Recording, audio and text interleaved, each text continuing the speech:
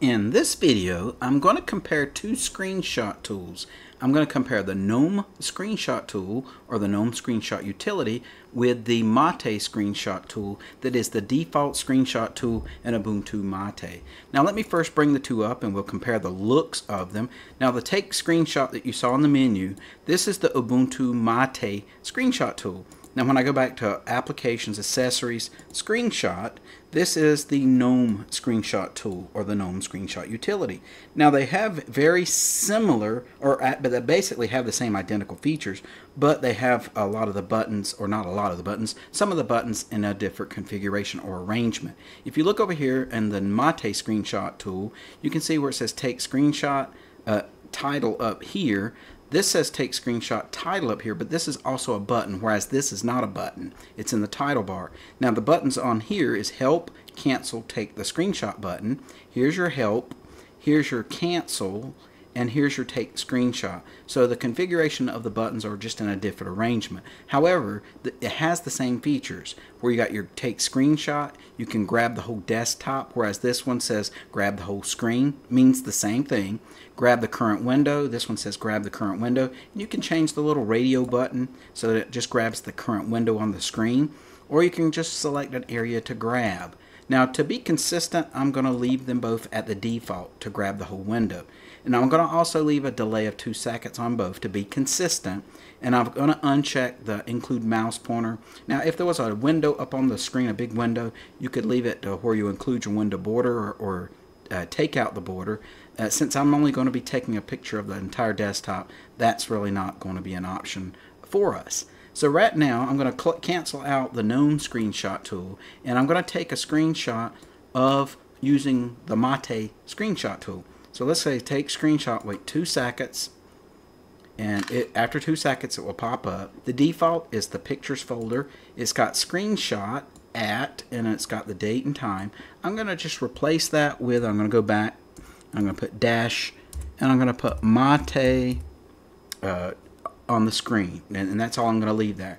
Now in this little dialog box, I'm a person that come from the Windows environment in the past, and I've switched to Ubuntu Mate a few years ago.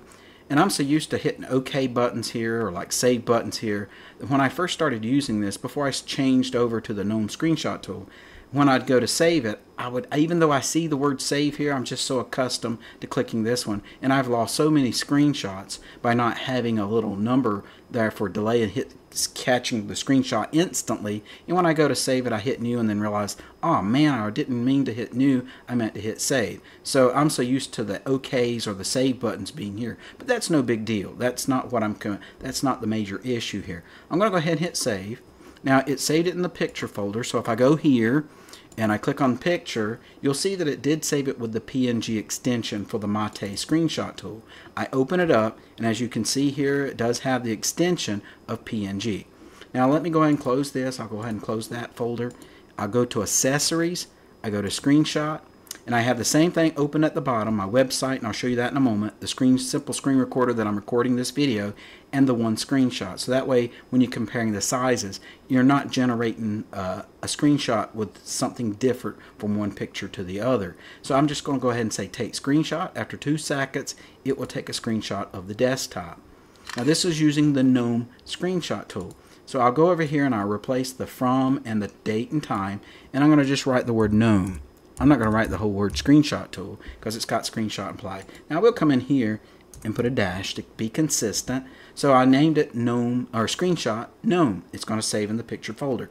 Now a while ago I didn't really point out, but for the Mate Screenshot tool, when I hit save button, it had PNG here. So when I hit save for the Gnome one, as you can see, it's got JPEG. Now it will not have, if you install it by default, it will also be a PNG file. However, the Gnome Screenshot tool can be customized or modified or changed so that you can change the extension from a PNG file to a JPEG file. And I'll compare the two in a moment, then I'll show you how you do that. Hit save. Now I'll show you one more time, and I'm not going to save it for the second time. I just didn't point it out when I hit save the screenshot. So I say Take Screenshot. This was with the Mate Screenshot tool. And as you can see here with the Mate Screenshot tool, the extension is PNG. Now I'm going to cancel because I don't want to save another one. So I'm going to go back into my pictures folder, and as you can see here, I got a screenshot for the Mate screenshot tool, and I got a screenshot for the Gnome screenshot tool. So I'll double click this one, then I'll minimize it, I'll double click this one, and then I'm going to close out the folder in the background. Now here is with the screenshot tool from the Gnome screenshot tool. Over here is the one for the Mate screenshot tool. So if you look there and then open up this one, they look very, very similar. There's not hardly any difference to the natural eye or the naked eye. When you look at them, they look almost the same. Now comparing the data in the lower left hand corner, the one that was created from the Gnome screenshot tool, and I'll go back to the Mate where you can see them both. This is the Mate one. They're both at 1600 by 900 pixels, 1600 by 900 pixels. This one is 205.6 kilobytes. This one is 1.8 megabytes. So if I was to move the decimal or make it kilo, I'd move it over 3 places to the right.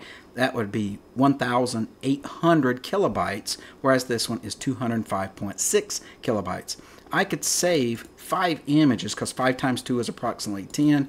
I could save a little over 5 images to the space of this one image. So as you can see here, by default, the Mate screenshot tool saves it as a default PNG image, whereas you can change or modify the Gnome screenshot tool to save it as a JPEG, and their qualities look almost unnoticeable. Now, if you're really working with graphics and you're concerned about the zooming in feature, I'll show you where the big difference is. Now, keep your eye on these the numbers on my conky for the clock. I'm going to just zoom in with my mouse, and if you'll notice the zoom down here at the bottom, 128%, and I'll scroll up. I'll go to about a little over 200%. I'll try to get close to 219 as I can. So I'm going to zoom up, try to get to 219. I'm going up to there's 219. They're both set at the same identical zoom, 219, and here's 219. Now, if you look at the PNG, you still have nice smooth edges. They are starting to look a little jaggedy, but not much. When you look over here, these are not really jaggedy, but they have a little bit of a ghosting around them when we zoom in. And that's because the JPEG uses a compression, whereas the PNG doesn't compress them like the JPEG does. But there's still, when you're looking at them, there's hardly any differences. You have to really, really zoom in. And if you zoom in, notice that you still don't see a lot of that ghosting. You know, you see almost like a shadow, but it's not really ghosting. Whereas if I keep zooming in here, you start seeing that ghosting around the edges. So that's where the advantages of the PNG compared to the JPEG. Now if I go back to the normal 100%, if I keep scrolling back with my mouse pointer, I'm 101. I'll back up to close to 100% on this one. They're almost nothing to where you can notice the difference in. So for your typical screenshots, taking your typical screenshots for your hard drive space, like this is a laptop that I'm on. It's a Hewlett-Packard Pavilion DV7 laptop, and it has a very small hard drive. So I decided to put in a default, the Gnome screenshot tool is my default screenshot tool. So when I just take a simple screenshot, it saves it as a JPEG file, allowing me more images, taking up less space compared to the PNG. Now I didn't uninstall it, because I'm someone that likes to every now and then when a new update comes out, or at least sometimes when new updates come out, I'll see if I can try to configure or figure a way out to configure it so that I can save it as a JPEG, and so far I haven't. Now let me show you from my website how you change the Gnome screenshot tool so that it will save it as a JPEG rather than a PNG. Now this gives you a little description of the Gnome screenshot tool. This shows you how to install it. So if you don't have it on your system, you open up your terminal and you type in sudo apt-get update. You can select this, right click, copy, place that into your terminal, paste it. Now I'm not going to because I already have it installed, so I'm going to just close this out, and then you simply just copy that, paste it into it. If you prompted for your password after the sudo apt-get update, type in your password and press enter, and then it may ask you, are you sure you want to install? You hit yes. Now to change to the default of JPEG, you just simply copy this in and paste that into the terminal. Now let me show you. I'm going to change it back to the PNG to show you how easy it is, so that this would be what you see on the default. I'm going to open up the terminal, and I'm going to shut my two images down so it shouldn't have any effect anyhow, but I'm going to close those. I'm going to go here, I think there's a space after the PNG. I'll delete that. I press the Enter key. All right, now I'm going to just leave my terminal up so I can go back and change it. Well, I'll close it out. I can open it in just a moment. I'll minimize this because I'm going to change it. I'll go back to my Gnome Screenshot tool. I'll say take a screenshot, and when it comes up, notice the extension on it. The extension is now PNG. So if I go here and I say Gnome, I'll back up, put GNOME. I'm going to put 02 because it's the second time. I hit save. Now when I go back into my picture folder, it will save the size as the original Mate. So this was the Gnome, the original Gnome that I took with the PNG, which was 205 kilobytes. This was with the default PNG. If you look, it's 1.8 megabytes. So the Gnome installation, just by the default installation, is no different than the Mate. But what makes the Gnome one special is that if you go to my website, you can copy this command right here.